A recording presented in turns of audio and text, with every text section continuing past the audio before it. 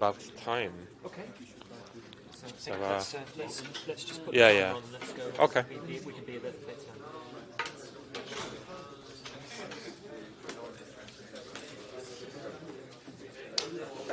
All right. We're going to start with the next session.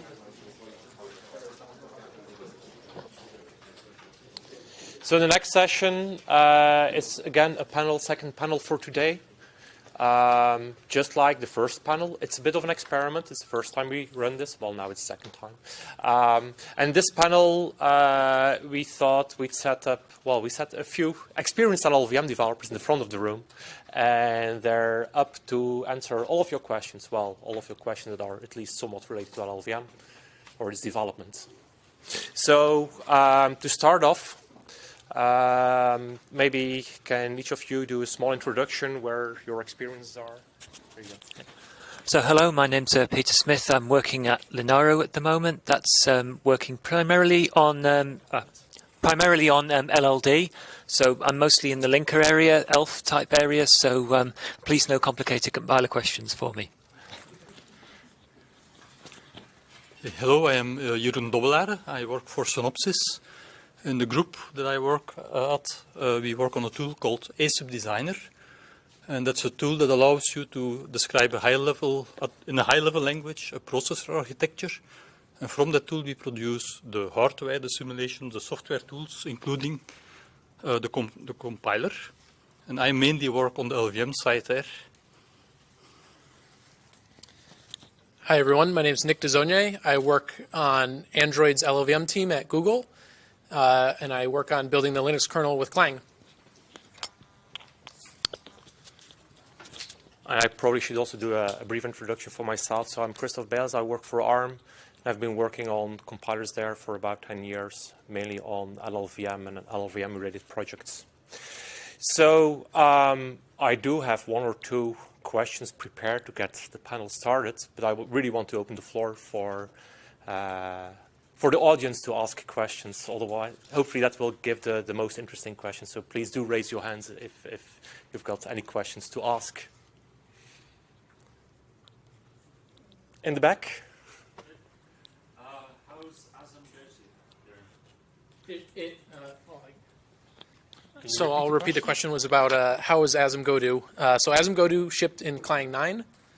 So if you need it, it's there. We actually put out an RFC for extending it. So this is the curious case of what does it mean for LLVM to extend a GNU C extension.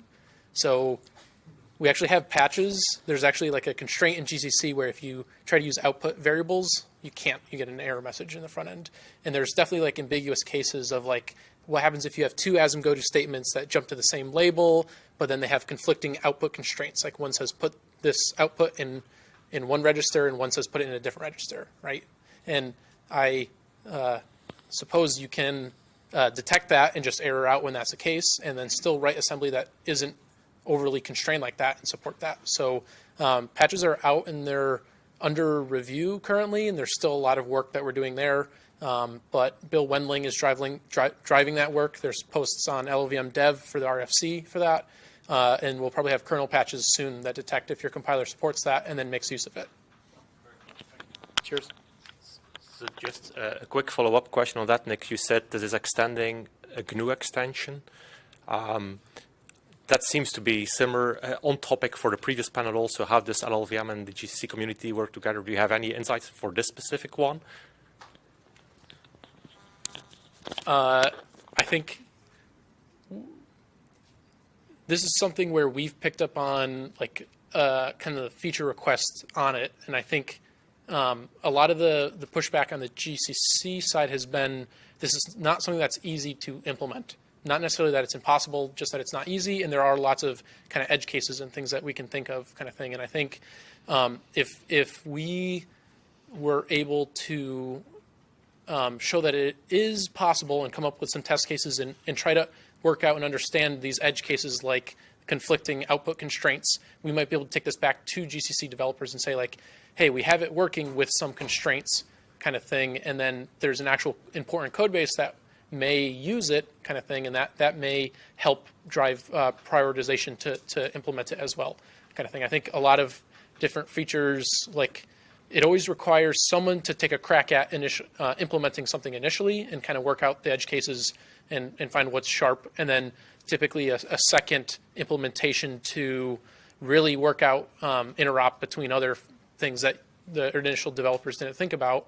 And then there's always a question of, well, is this a priority or not for me to implement, kind of thing. So there's definitely been like back and forth that I've had with GCC developers where I've said, hey, you know, as a developer trying to write portable code, it'd be great if I had has built in, right? We have has attribute, helps write kind of more portable C and C++ code. If I had has built in, that would help as well. GCC developers got back to me when they got around to implementing it saying, oh, we noticed the difference between GCC and Clang is, you know, we happen to expand macros then pass to has built in and Clang does not. Like, we think this is a bug. What do you think? I said, yes, this is absolutely a bug. I filed a bug, but you know, it's not my priority right now to go and fix that, kind of thing. So I think that's the tricky part too, is like, you know, if it's going to be like part of the explicit language standard, that sets a deadline of like, when should we have this implemented by? There was a question here in front. Oh, yeah. So I was wondering whether you can maybe tell something about, so when you have a patch for LLVM, so there's the system for with code ownership, but sometimes it's not very clear who is the owner of a certain piece of code, or who you need to review patches, who you need to ask for reviewers, and how to go about finding the right people. And yeah. So trying to repeat the question, if you've got a patch and you're looking for someone suitable to review the patch for you, it's unclear sometimes who you should ask. And there's a code owners file in the directory showing for different areas who the code owners are. But even then, sometimes it's unclear. And so on the code owners file itself, I think some of the code owners listed there, they're not very active in the project anymore. They used to be active. And then for probably some of the code owners have just areas that are so wide that attract so many patches that it's impossible for them to just look at basically just everything. After that, it gets to the point where somehow you need to figure out who would be the most active person understanding this area to be able to review this for me. Of course, if you're working in a team with lots of LLVM developers around you and with lots of connections to other teams at, I don't know, other companies, it's a bit easier to know and understand who to ask. But if you don't have that, it gets a bit harder. So some of the tricks I sometimes suggest to people facing this problem is, first of all, look at who last touched the code that you're touching. That person probably understands the code at least somewhat, and there's a chance they're still active in the code base. What's another suggestion? Look for anyone who gave a talk on in that topic in the recent years. Might also be a suggestion. Or look for who actually reviewed similar patches in the same area. If they did good reviews in the past, that's a good sign, probably good reviews in the future. And then, yes, probably just like in any project, there are some areas where it's just there are one or two experts, and maybe they started work on a different project, and it gets hard. Not an awful lot to add to that. You're right, it is a bit diffuse, and it's not any formal policy on who can sign off, who cannot sign off. As far as I understand, I think anyone can sign off on someone else's code, but it has to be sort of in an area that you're known and familiar with, or it's kind of expected that you make that check. And say the standards across the code base vary quite wildly. Some of them have quite strong owners, some of them not so much. Quite often a good way to do things is just to look for areas where people have strong opinions. Certainly if you put a patch in somewhere where someone's got a strong opinion, it will probably get attention at that particular point. So often finding out who's the sort of person you're likely to upset if things go around that particular point. Sometimes also IRC is a good thing to go to. Say, hey, I've got this patch. Can somebody advise me who can look at that type of thing? So sometimes you might find going on the LLVM IRC channel and going and asking on there can often help. Anyone else? Anything to question in the back? Or, yeah, Nikolai? Something that happens to work is if your patch is not a minor thing, you just present it on the mailing list, and if someone happens to answer, add him as a reviewer. And do you want to repeat that? Yeah. If you want to repeat that trick? Yeah, so this particular trick was if you post your patch to the mailing list and someone makes themselves a victim, then by all means add them to the thing. No good deed goes unpunished, I think, in that particular case. I will go for Nikolai. I know where we go because I actually had something to the doesn't go through thing. Okay. I don't know. And I had the one follow up on the review. Yeah. Okay, first the review one. You mentioned IRC. Now there's Discord as well, which is much more newcomer friendly. And you can ask over there, is anyone willing to review my patch? Okay, yeah, so the comment there was there is also a Discord server. Is that actually on the LLVM mailing list of where to find that? I think It's on the home page on the left-hand side. Okay. You've got all links for IRC and Discord is also Okay, there. so yeah, so there's also a Discord server that's potentially more beginner friendly. And so on the trick of looking at who touched the code last, you can say like git log on the individual file or directory kind of thing, but not just the author, but if someone committed their patch with ARC, the command line utility, it'll typically say who reviewed the patch. So you can get the kind of list of reviewers who have reviewed people touching this file most recently. It's helpful. In fact, Fabricator will, when you put your patch on Fabricator, it will also come up with some suggestions already. I noticed. Let's first do the follow-up for GoToAsm. Yeah, so I'm kind of interested in certain, like in evolving LLVM, right? At the IR level, the ASM goto is represented as an instruction that's a call and a branch. Right. And so I care about AMD GPU, where interesting things happen with control flow. And one of the things that they were kind of thinking about is having target-specific intrinsics that can be called with this call branch instruction. Is that something that you think people have problems with? Is that something that there would be obstacles with in the current implementation?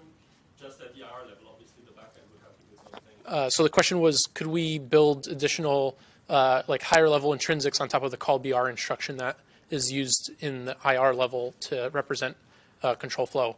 I can't think of anything. I think you'd probably help us work out more bugs in various transforms on call BR, because it's been like a minefield, and that's like part of the discussion in the LLVM community right now is kind of the overhead involved in adding new instructions to the IR. It tends to, like, you have a lot of case statements in certain places where like the default branch is absolutely not what you want. And there's like, that happens all over the place. And so adding a new instruction, like a lot of things are broken and it takes a long time to find broken transforms. But I've paid a lot of blood into call BR. Like, if you want to build on top of it, it's relatively stable kind of thing. About the community, a while ago, one of your top contributors, Rafael Lavida, left the project due to something you could mildly call political reasons. Did this have a negative impact on the community? Did the atmosphere change? Do you notice that he's missing because he contributed so much? I can only give my personal view, and I didn't notice the difference. So Raphael was a big contributor to LLD, I guess. So I guess I know him from those particular ones. And yes, did the velocity of the LLD project? Would it have been faster if Raphael had stayed around? And yes, it almost certainly would have been. But I think other people from the community have come up and stepped into that place. And whilst we may not have been as fast as we were before, we have managed to pick that up. But yes, there's always a risk in when anyone leaves the community for any particular reason that project will slow down. But generally, when someone leaves a hole, other people rise up to fill it. Is all I could say there. Anyone else want anything to add of that? question?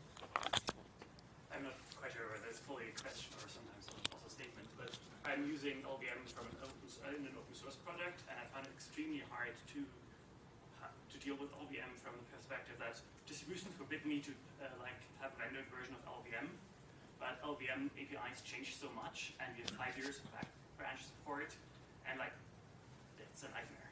And I don't know whether you have any experience. Like I assume you have sometimes experience like that. So if you have any tips on that, I would be very interested.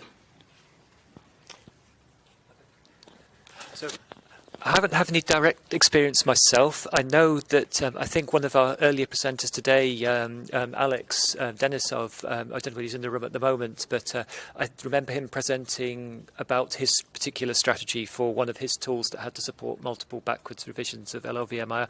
I think in effect he had basically wrapped version sort of interfaces where it had various different ones. Yeah, I think it's one of those things that I think the community sort of it follows the live at head mentality, unfortunately. I think it's one of those things you want to use LLVM-IR. Unfortunately, you pretty much have to subscribe to that, otherwise you're in for it's painful, yes. I think it's just one of the drawbacks of that particular model. Anyone else? I'm not my third parallel supported.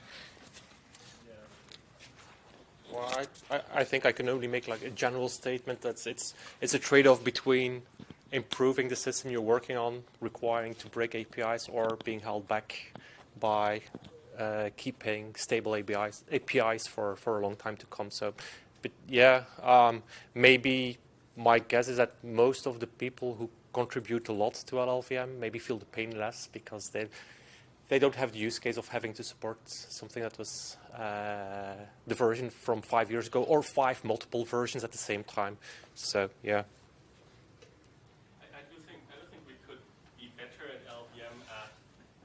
Using the LLVM, what is called attribute deprecated, to just keep old versions of overloads, for example, around and just mark them as deprecated, so that, because we have the same problem as well, because some of our stuff is actually outside the LLVM project. But yeah, I think we should do a better job. So I'll try to summarize. Nikolai thinks we should do a better job by using deprecated attributes, and if I understood correctly, having wrappers so that the old API keeps on working, but under the hoods calls the new API, something like that? Where it's feasible. Where it's feasible. It's like, yeah. Sometimes you just can't do it, but yeah. Serge? The Rust compiler actually uses wrappers to be able to link to different LLVM versions, so many people choose that path. And the C API may be an option. I've never used it, and I use it, but it's still like it's less painful, but it's yeah. So Serge remarks the Rust project does use wrappers to have some API stability, and the C API is also mentioned. Apparently, it's less of a pain, but also sometimes you do see that the same problem popping up there. The question in the back. So one of the fun parts of using LLVM open source is that in order to actually run any code, you normally need some runtime libraries. Like most obviously libc, but also things like OpenCL has a massive pile of runtime libraries. And the LLVM project now has, I think, slightly rotted OpenCL runtime, but it also has beginnings of a libc. This indicates that LLVM is becoming a bit more open to having more runtimes. If so, I'd love to know roughly where the lines are here. So I've got a load of runtime libraries which I can distribute really easily if they're in tree, and otherwise it's a huge pain. No, so the question is, or I'll just try to rephrase. There's a number of, if you want to get any code running, you need runtime libraries. LLVM, for example, has OpenCL runtime libraries. There's a C runtime library project starting, and the question is, LLVM seems to be open to accepting more runtime libraries. You've got a bunch of runtime libraries, and you want to contribute all of them. How do you go about that? This is pretty much speculation on my part, but I think a lot of it depends on is there a large subset of the community that's interested in those particular ones. I think a libc obviously is of interest for quite a substantial portion of the community. Although that does bring the drawback, there's a lot of different opinions on how to do said libc. But I certainly think if the various runtimes that you've got reach a significant amount of people, particularly some of the larger community members who can potentially throw more of their weight to actually get some of that through. So I think the answer is probably it depends. If something is considered useful by considerable amount of the members, I think it's worth a shot, I think. Anyone else? Clarify slightly there. Yeah. The libraries I have in mind are all architecture specific. So there'll be of keen interest to people who bought one genre of hardware and no interest at all to anyone else. So LLVM, which works for AR64, isn't of great value to x86 people. Isn't compiler RT sorry, isn't compiler RT has separate like ISO specific builds? It does. Right. So I'd assume it would follow a similar model to whatever compiler RT does. Have you talked to any of the compiler RT folks about this idea? I don't know who the compiler RT folks are. Well, git log compiler RT. Sorry. Yeah, I think maybe just one last remark on that is the only way to find out is actually have an RFC proposal and see what kind of answers you get. Try to explain your rationale for wanting to contribute. That's the best way to find out.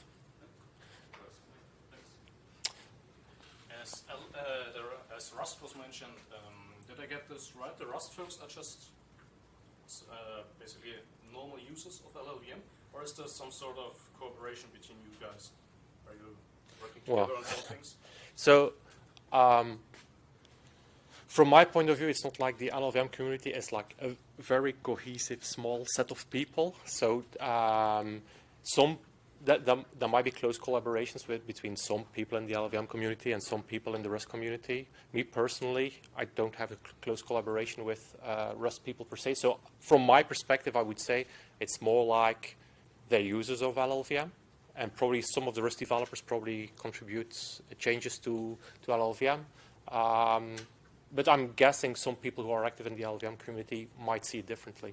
I'm mostly interested because I would like to know if there have been any changes to LLVM to accommodate things Rust needs. Have there been any changes in LLVM to accommodate Rust? Can anyone think of some? I can't think of concrete examples of changes to LLVM, but the last time I spoke to Alex Crichton, who's one of the Rust C developers, he explained to me that they have significantly expanded LLVM's interface. They have like quite a few additional kind of methods that they expose in LLVM for whatever additional whatever their front end kind of needs additionally. And I said, oh, wow, like this is great. Have you thought of upstreaming this? And he says, oh, of course I've thought of upstreaming it. I'm just so busy, I never have time to, kind of thing. So I think a lot of the folks at Mozilla were like interested in this compilation pipeline of like Rust through LLVM to WebAssembly kind of thing. And so you had people working on like WebAssembly backends and then like Rust front ends kind of thing. And then it didn't look like too much development within LLVM itself kind of thing. And I think since then I think they've kind of picked up, like there's more people in the Rust community looking at making modifications to LLVM itself. I was surprised most recently to find some folks on Google's Fuchsia toolchain team contributing to the Rust compiler kind of thing, and kind of using existing LLVM experience to extend LLVM for Rust. But concrete examples, I can't give you one. Sorry. So I have a weird specific question about ASIC. Is LLVM used for the generation of the hardware or only for the integration of the accelerated instructions? Sorry, I didn't fully get the question. So yeah, the question is if in our product then the LLVM is used for the generation of the hardware or only for the extensions of the instructions. So LLVM is used as the front-end compiler, C, C++, and it maps to the specific instructions that you have in your hardware. So it's not used to produce the actual RTL hardware or to do any optimizations there. So it's not LLVM IR to RTL, but it's C to your particular instruction sets that you have defined. I was secretly hoping that there was this open source file synthesis tool that nobody had ever really spoke about. Well, there do exist LLVM IR to RTL generators, but I'm not sure if they are open source. But there have been talks in the past about such systems.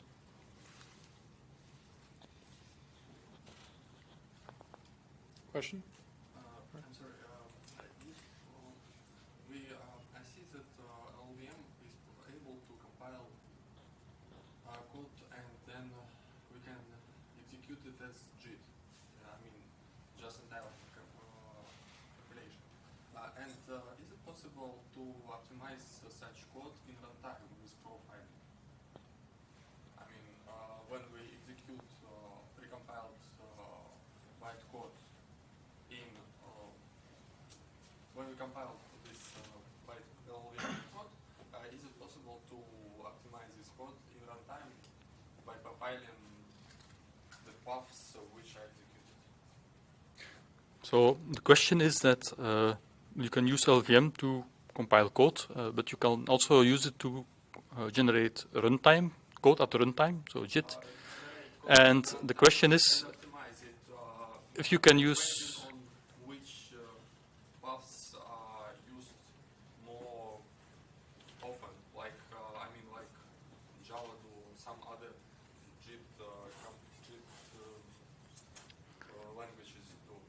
yeah, so the question is if you can also use profile-guided optimizations for the JITting. In our tools, we also use LLVM as a JIT engine for the simulation. And we do make use of runtime information there. We are not using profile-guided optimizations, although if you can get the numbers, the probabilities, I'm sure you can also make use of the passes when doing JIT. Yeah. Just to that point, so I actually supervised a master thesis last year where we did that on the GPU, and it works. The main issue was actually getting the data back into the compiler. You can just use all the code that LLVM has for ahead of time profile instrumentation. You just need to mess with what the runtime does to store the data and get it back out. For GPU, it is easier, I think it's comparable to JIT, I think, in the graphics world. Because graphics is always in some JIT compilation. It is better. Maybe one more example I'm thinking of is there's been a few presentations at the dev meetings from how Azul uses the LLVM JIT in their Java virtual machine, and there for sure they need runtime information to be able to optimize well. But exactly how much of that infrastructure is fully upstream versus part of their product, that remains a little bit unclear to me. But at least it shows it's possible. Maybe you don't have all of the necessary infrastructure in open source LLVM. I'm sorry, I've heard about, for example, GradVM, which is used in Java for compilation with LLVM infrastructure, but it doesn't use LLVM features of profiling. It uses Java built-in. Okay. So I was wondering if it is possible with native LLVM features. Right. Well, as LLVM is mainly just a bunch of libraries, and in the main Clang you can do this. So once you can provide the actual numbers of measuring the number of iterations and so on, then you can just include those libraries and you can get it done. But it's, of course, extra work.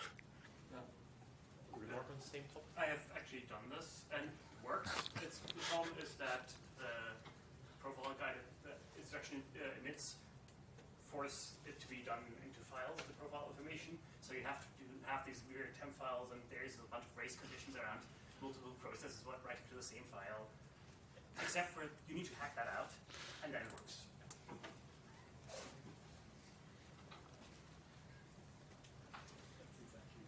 One missing here to say where to find it.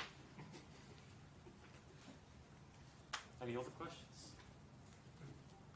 Maybe when we are talking about JITs, there are two interfaces, the MC JIT and the orgs JIT.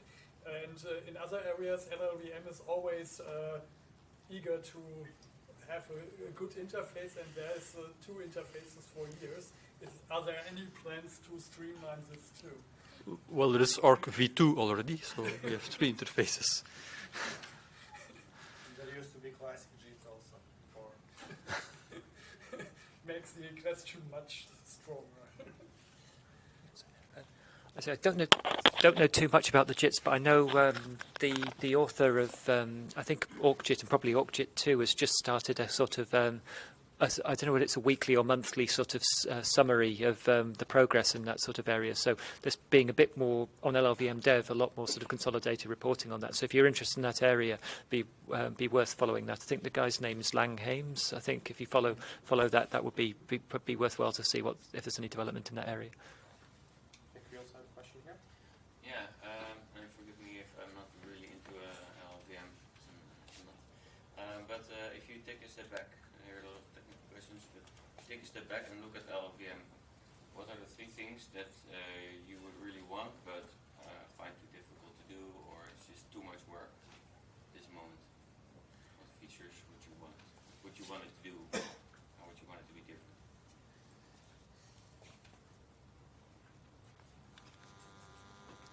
Does anybody want to go first? It would be nice to not have a long tail of like compatibility bugs and like weird corner edge cases. I find myself working on a lot of those. I would like to get back to just traditional compiler optimizations. Like inst combine is like a nice pure classical, I don't know.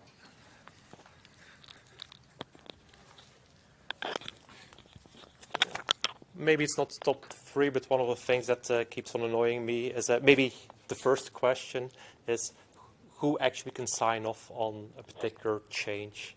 So with the most of the time, actually, I find it nice that there's more of this consensus-driven model towards having decisions, but at some point, some discussions just keep on going and going, and having no decision seems worse than having either option A or option B decided and move forward. I'm not entirely sure if there's a solution to that that's not worse than the status quo. Sometimes that annoys me.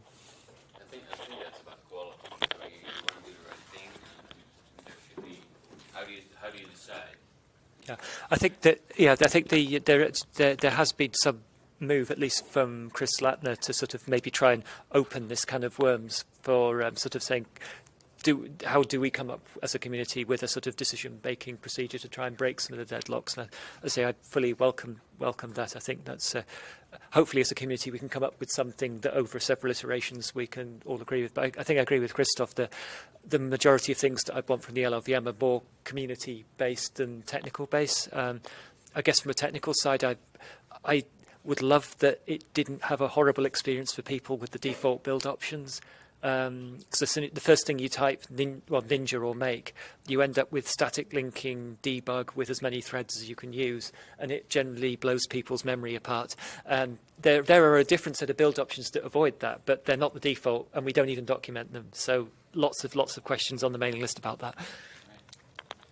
As far as actual features that I think hold promise in the future, I'm particularly excited about post-link optimization, and I think that's being explored in a bunch of different spaces, including like parts of LLVM, but a lot of it is kind of like the linker process has ended, and like you've thrown away all this knowledge that the linker just accumulated, such as was there a relocation here, and like who really needs this value to really be in this spot, right? And I think people are kind of proving out that you can, like there's still performance we're leaving on the table, right? That post-link optimization can win things back, but for very, very large binaries or like certain large programs, there's like assumptions that post-link optimization just completely wrecks the binary and doesn't give you something that's actually runnable or usable. But I think if these were more tightly integrated into the linker, perhaps we may be able to like keep some of that information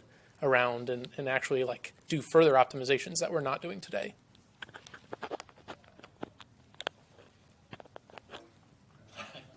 Two questions in a row. Yeah, just pick one.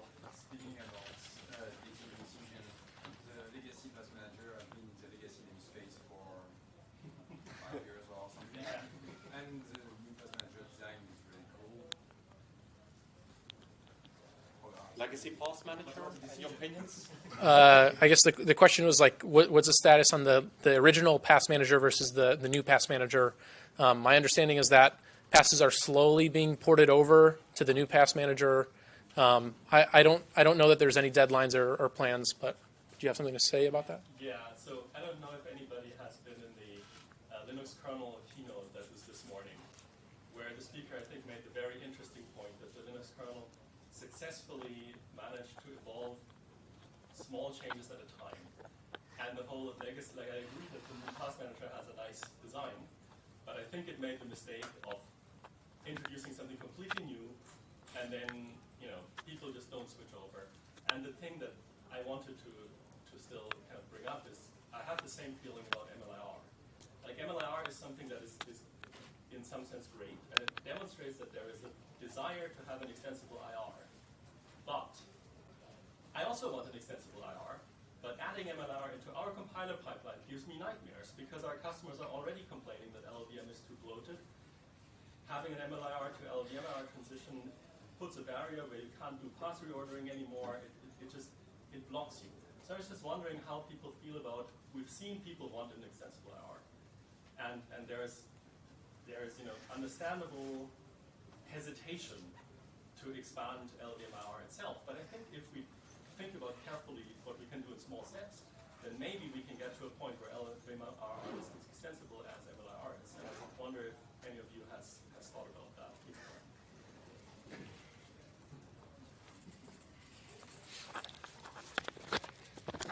No, I haven't really thought about that. I'm happy to offer an opinion. So you've criticized the design approach where you create something brand new, bolted on top, rather than gradually changing something that exists, in this case, LLVM IR. It demonstrates that it's useful, right? But it's yeah. Really... So I don't know in this specific case.